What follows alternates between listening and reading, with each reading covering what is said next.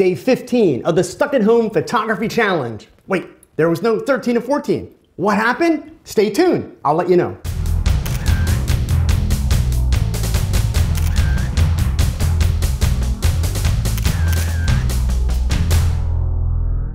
Hey gang, here we are, day 15 of the Stuck at Home Photography Challenge. Now you might have noticed there was no day 13 and day 14 video. Hey, I'm sorry. Life caught up to me a little bit. Last Thursday I did a live stream for Olympus all about live composite. You can check that out right there if you haven't seen it already. Link is in the description below. And last Friday, I'm not gonna lie, I needed a day off, which brings up a great point. So first of all, since we are at day 15 now, I hope that all of you are still healthy, staying well, and of course, practicing your social distancing. It's important to understand that as much as photographers like myself push the idea of, hey, you should shoot every day, you should pick that camera up, you should use it, you should practice. Absolutely, that's kind of the athlete mentality. But some days, you just can't. Some days, life gets in the way. For me, honestly, I just needed a couple of days off. With all the craziness that's been going on, one of the ways that I've been coping is with my camera and with these videos, because that way I'm busy and I have less time to think about everything that's going on. But I got to the end of the week and I just needed a little bit of a mental health break. Life is good, I'm here, I'm healthy, and I'm ready to keep this going. So now, as I've already told you, I'm not gonna do videos every day this week. I'm gonna give you a theme. I'm gonna show you a video today, which is a cool, fun idea that I actually first came up with this idea on an airplane, flying at about 30,000 feet, and I was bored. I'll probably do another video either Thursday or Friday, but I will still be posting my Stuck at Home Photography Challenge photos on my Flickr profile, link is below. I'll be posting them on my Facebook pages, links are below. And beginning today, I'll be posting all the Stuck at Home images on Instagram. So please follow along. I still want to see your images. If you haven't joined my Facebook group yet, I don't know what you're waiting for if you're watching these videos. That link is also below. So what do we have here? The theme for this week, people have been asking me all weekend, what's the theme going to be? What's the theme going to be? So for me, I love black and white, but I'm done. 7 days of black and white, that's enough. I'm ready for some color, and I'm ready for some bright, bold color and some interesting color. I'm still sticking with abstracts. Your genre can be whatever you want it to be. That's okay, but for me, it's gonna be abstracts. And the theme this week is your refrigerator. That's right, your refrigerator. Things that you have in your refrigerator. In fact, you could take the pictures in your refrigerator, and I can guarantee you that you will see some of my shots are gonna be taken in the refrigerator. But today, what I have lined up here in front of me are a couple of things. Number one, I brought down a few glasses, 2 glass ones, a round and a square. Also, 2 plastic cups. One is kind of diffused and the other one is clear with some ridges. I have a bottle of water. I have, let's see, what flavor here? Palmtini Crystal Light Liquid, which is gonna work kind of like a food coloring, actually, is what I'm gonna use that for. And the ice maker in my freezer is broken. And would you believe I don't have an ice cube tray in my house? So I have these little plastic food Tupperware cups that I made these big ice cubes with, like you see right there. And the key to this is starting with the ice cubes in a cup. So I'm gonna work actually with this, oh, I forgot one of the most important things. My iPad. On my iPad, I have some various pictures. In this case, you can see it's a bokeh background. These might look familiar. These are the images that I used in this video all about the DIY backgrounds on the LED TV screen. But today, I'm gonna work with my iPad. You could actually do this with an iPhone. You're not gonna have as much real estate. Or you could certainly do it with a laptop computer. Just be really careful since you're gonna be playing with water. So I'm gonna set the iPad down on the table. I'll move these glasses out of the way since I'm not going to use them right away. And I'm going to set the clear plastic cup down on top of the bokeh. A little bit off center because I'm not a big fan of that bright white one that you see there. I'm then going to take this first ice cube, and I may have to break these up. So we'll see what happens with that. But what I am going to do is open up my water I'm from Pennsylvania, we say water, right? And I am going to just pour some water in there and start to melt that cube down. And just to see, you know, kind of how the water runs around it. I am working today with my Olympus OMD EM1 Mark III, and I've got the brand new 12 to 45 f4 lens on here. What's great about this lens is, honestly, it works like a macro lens. It focuses incredibly close. So basically, I am going to shoot down into this cup and start creating different patterns using the shapes in the cup with the water and the ice, and using the colors that are behind it from the iPad. That's it. And I'm really just kind of focusing by moving my physical distance at this point. I've got the lens pretty much racked all the way out to 45 millimeter. I am trying to get as close as I can, and I'll tap the focus once. Okay, now it's in focus, and now I'm just going to move back and forth to find what part of the ice or the cup I want to be in focus. And I'm playing with things inside the cup, I'm playing with things outside the cup. Now, just to dress this up a little bit, I'm going to go ahead and I'm going to grab one of my RGB Lumis from Spiffy Gear. These are the ones that allow me to do different colors and also different brightnesses. And I want to try and add just a little bit of accent color in here. I think since we're working on this kind of gold yellow background, I'm going to go ahead with blue light. That's it. And we'll kind of get the contrast there.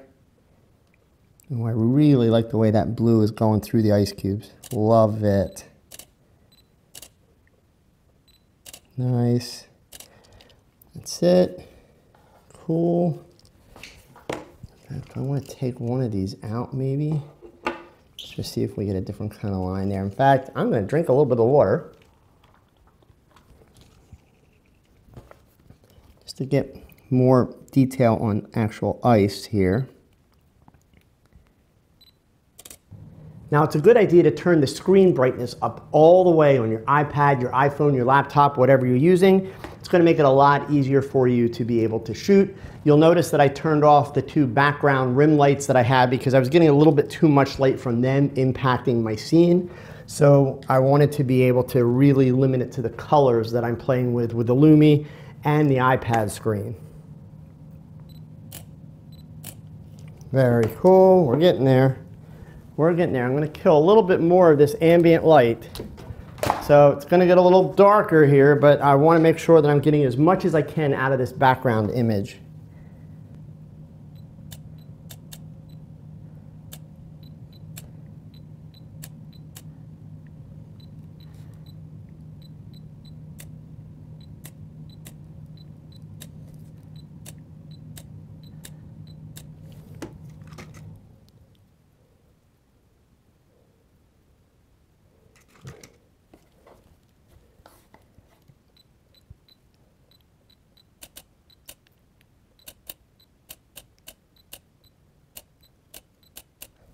Neat.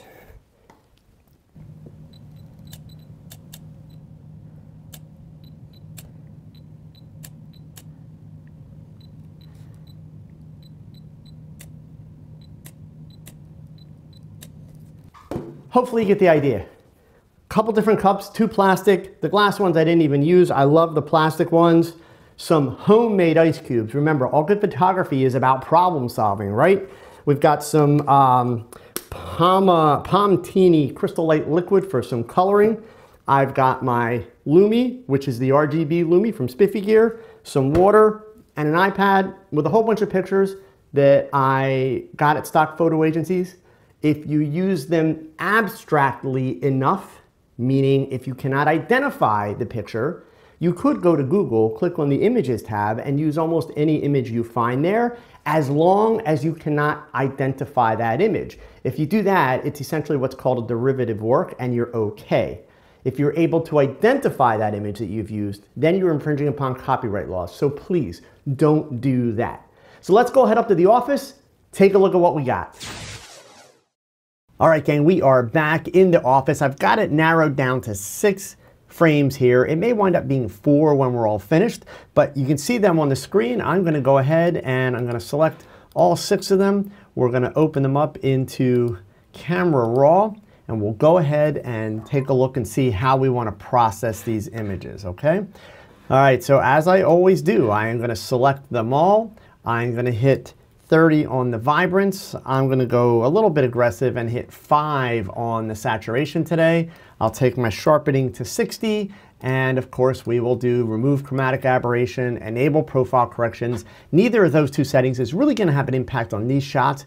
It's part of my system. It's part of my workflow. It's not having a negative effect, so I will continue that habit, right? And at this point, I am going to go back and select just the first image, go back to my basic panel in Camera Raw, and now I want to see what's going to happen. And you know, one of the things that I haven't shown you much throughout this challenge is the auto button. If you follow me, you know that I routinely teach the idea that auto is the 4-letter word for forget about it, right? Not a good thing. However, when I'm being creative and I'm doing abstracts and things that are outside the box, so this is not something that I would do for portraits, but I've learned that sometimes clicking on auto will surprise me and show me something that I had not anticipated. Not always, and I have no idea what's going to happen when I push the button, but I will go ahead and I'll hit auto, and indeed, it lightens it up, but it really doesn't do anything to make the image particularly interesting. So as I go through each of these today, I'm going to hit the auto. We'll see if we get lucky on one of them and it sparks my interest in some way. But what I do want to do here is I want to see what's going to happen if I play with that dehaze. Remember, one of the things that we've learned throughout this challenge, dehaze reacts aggressively to blue. Why is that? It's ideally designed for those landscape photos where you're photographing maybe like a mountainside or a valley and there's a lot of haze. Dehaze is going to pull out that haze and return the contrast and the color to the shot. That haze has a lot of blue in it. So knowing that the dehaze filter is going to react aggressively to the blue, that's where I'm going to start. Then I'm going to come up here, I'm going to grab my highlights a little bit and grab my blacks to really create some contrast. I am going to go ahead and lighten the frame just a tad, mainly so that I can pull the blacks down even more. Now that I'm there, and for some reason my vibrance and saturation are not up where they should be here. Let's bring those back up. In fact, I'm going to take the saturation all the way up to 10. I love that blue. That blue there is just intense. We're going to go into the hue, saturation, and luminance panel here. We're going to grab the blues. We can't go too much further or they're just going to turn into mush. But now I want to hit the yellows and the oranges, and it's mainly the orange that I think, well, you know, maybe not as much as I thought. So I thought there'd be a lot more orange to play with there. But we're going to really just juice those colors up, go to the luminance panel, and I want to lighten the blue even just a tad more, and that's where we're going to stay with that one. This second frame, we'll do the same thing that I said I would do on the others. I'm going to hit auto, and actually that gets me kind of in the ballpark of where I want to be. Not exactly where I want to be, but we'll see here. So 30, we're going to go 10 on the saturation. And again, because I know I've got that blue, I'm going to hit that dehaze filter and put some detail in there. Yeah. So I'm going to bring my blacks down a little bit more. I am going to lighten the image a little bit. I am loving where that's at. Now this has a lot more color in it in this shot, right? So we can really play with this hue, saturation, and luminance here just to see. And if you're not sure what colors you're looking at when you're first starting to learn how to do this, just grab a slider and move it. The default position is 0. So if you find it, oh, it's the wrong color or you've done too much, just go back to 0 and be done with it, right? So in the saturation panel, we're going to bring the reds up a little bit. We're going to bring the oranges up. Definitely pull the yellows up. I don't think there's any green in here. No, there's really nothing happening with the green, so I don't have to worry about that. Aquas, I don't think there's much going on. Blue, of course, we know there's some heavy-duty blue going. There's some really cool purple and some magenta. So we're just going to really hit those colors hard. In the luminance panel, I am going to grab the blue. I'm going to lighten it just a tad because I want it to glow, right? And then I'm going to take my reds, my oranges, my yellows, my purples, and my magentas, and I'm going to darken them ever so slightly. Yellows, we're going to pull them down even a little bit more. I want that blue to really jump and glow. All right, that one, done. Now, let's go back again for number 3. This one, still got a lot of blue. We're gonna pull that dehaze up really strong. We're gonna grab the highlights and lighten those highlights because I want it to look like that white light is just kind of oozing through those ice cubes. Pull the blacks down for some contrast. Lighten the image overall just a little bit. And I'm imagining this one cropped square. That's kind of part of where I see this going. But before I do the crop, let's go back here and we know we can pull the reds up, the oranges, the yellows, the blues even more, and the purples, and the magentas, right? And just like I did on the last one, I'm gonna turn the reds down, the oranges down, the yellows down. Now, I know some of you are gonna ask, well, how much? How do you know how much to turn it down? You turn it down to the point where you think it looks good. Done, that's it, right? I like that, that's pretty good. So now, let's go ahead and let's do a crop here. We're gonna go 1:1 because I want it square. And part of what I'm interested in, you see this drop up here? It's a small detail, but I kind of like having that drop right up in the corner, and that, boom, that's gonna hit right there. That's where we leave that one. We'll go back and take a look at this one. I have mixed feelings here. Like I kind of like that, but then I also kind of like the idea of making this, now actually now that I see that, I don't like that horizontal. So this is gonna have to be a square. So the real question is, are we gonna go, no, not that. You know what, we may just, let's see here. Yeah, I think we're gonna go square. Let's just see. Yeah, I think square is the key. Absolutely, okay. So, and then on this first one also, I think square is gonna be the key for this. And I'm gonna bring it in just a little bit. So you notice I'm only using a little bit of that background color. Really, I want it for an accent. This is all about creating the abstracts with the ice. That's really what I'm trying to accomplish here.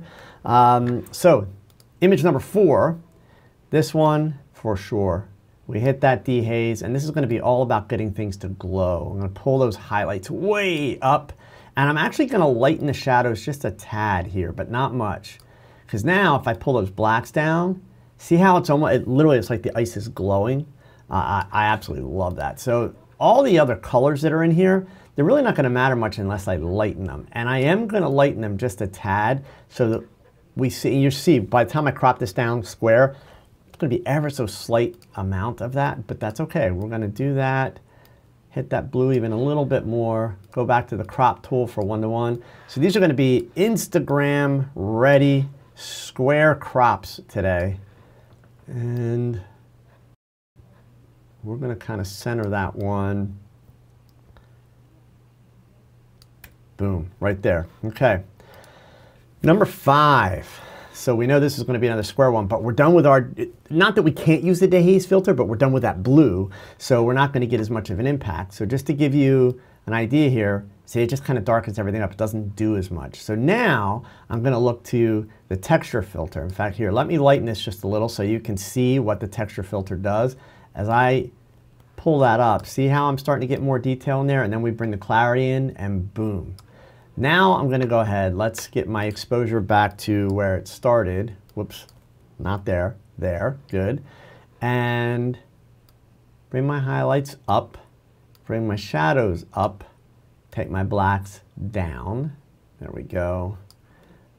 We'll lighten it ever so slight. Cool. We can come back here, we can see what we can get out of this with reds. And we're gonna hit that saturation a little bit more. Done. Now, come back here. This is also, I believe, gonna be, actually, you know, this one, this may be an opportunity for a 16:9. Let's see what we get here. And the key to making this work, I think, is going to be that center right about there. Yeah, I'm going to work with that. We're going to do a little bit of dodging and burning on that, I think, for the next one. And here we go. Hit auto. You can see auto for these. I'm not really liking the lighter version, even though I see more detail. I want it to be a little bit more mysterious. So bring my highlights up. Oops, get my saturation and vibrance in there as well. Again, we're going to pull the clarity up, which gives me more contrast, pull the texture up, which brings some detail in. So the highlights are way up, lighten the shadows up a little bit, but then we pull the blacks down, right? So we've got this interesting kind of greenish yellow going on, and of course we have the reds. So we know that we can saturate the reds. There's also some orange in there. You can see it glows a little bit more, so we'll hit the orange. We know we have yellow, we'll hit the yellow. There is, interestingly enough, some green. I want to make that green glow. See how I can get it to glow there? And that's pretty much going to be it on the color spectrum here. But for the green, let's lighten it, really make it glow so it really jumps out. And the orange and yellow. All right, and then from the standpoint of a crop, so I can tell you right now, whoops, let's go to the 1:1, I think, for this. I told you not all of these images would make it to the final cut. I think this is going to be one of the ones that, whoops, that doesn't make it to the final cut. The more that I'm looking at this, I'm just not digging this. But we'll go there with it. We'll open it. So I'm still going to work on all 6 of these since I've gotten this far with them, right? I might as well continue working on them. So let's go ahead and move them into Photoshop. All right, we are into Photoshop, and there's not going to be a whole lot that has to happen on these in Photoshop. And this image in particular, got a little black spot there that I'm not digging, so I want to take that out. Beyond that, I mean, these guys don't really need a whole lot of post-processing. I am going to put a levels adjustment layer on here, and I want to just try and get a little bit more pop to the highlights. Yeah, so I am actually liking that a lot more. And then we'll do a dodge and burn layer. I want to make sure that black is my foreground color, and I will set that to the gradient tool so that it goes from black to clear. And there we go. Just going to darken down those edges a little bit to really keep people's attention into those center cubes. There we go. And then that one is done. Next up here for this guy, I've got that same little black spot. So I need to make a retouch layer. I'm going to use my healing brush. I'm going to take that out. There we go. A little reminder on the healing brush, a couple other spots here I'm going to take out just because I kind of can't tell what they are. 99.9% of the time you want the hardness on your healing brush to be 100%. It's one of the few times in Photoshop that 100% is your go-to, and that's the healing brush, okay? So now I'm going to go ahead and do a dodge and burn layer, use my gradient tool, and just kind of bring down these corners a little bit more. I want just a hint of the color. That's it. Bring down the very bottom a little. Whoops, not liking that at all. Let's try that again. Bring down just the bottom just a little here. Good. That's it. And there it is. In fact, I'm also going to give this one, the more I'm looking at these, I want just a little bit more pop with the contrast. So I'm using that levels adjustment, and I'm bringing the whites up, bringing the blacks down. So it's just giving it a little bit more of a contrast boost. Cool. Next up, this one. And so I don't see anything that I feel that I need to actually, yeah, no, I don't see anything I feel I need to do healing brush. So I'm going to go right to my dodge and burn layer.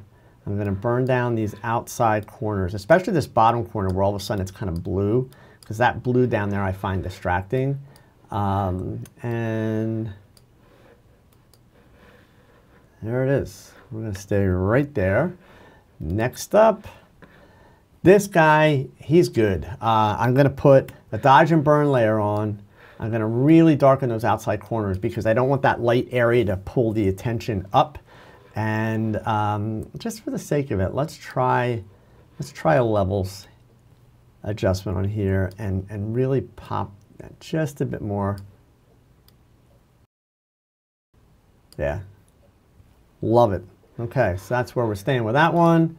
And our horizontal one, this one looks like lava or something like that. It's kind of cool here. I don't see anything that I feel I need to retouch on this one. Well, actually, you know what? I do. So I'm going to grab my healing brush, and I got a couple little, and these are just water drops. They're not dirt, but since they're not obviously water drops, I'm going to go ahead and I'm going to take them out. And a couple over here, same thing. Good. That's it. And let's hit the dodge and burn here. So we really just want to darken this outside edge. We want to darken this edge. Good. Bring the top down a little. Good.